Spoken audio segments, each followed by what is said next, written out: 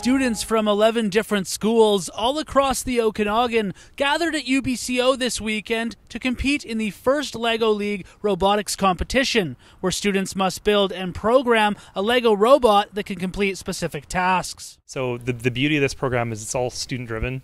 Students are supposed to come up with their own strategy. They choose which missions they want to complete and try and maximize the number of points they can do in 2.5 minutes. Our highest score of points is 155 with the robot. So there's different attachments you can put on using Lego. This is the bucket, this is the arms, and you just make a robot.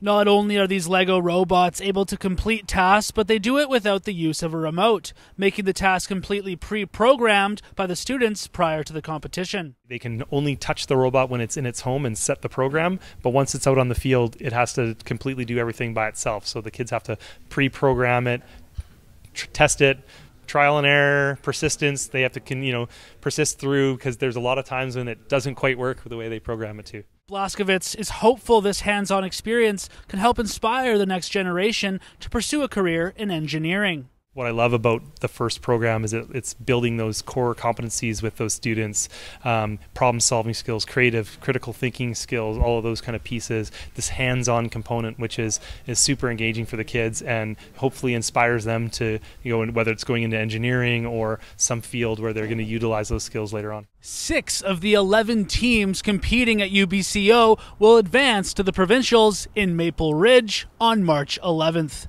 I'm Braden Ursel in Kelowna for Castanet.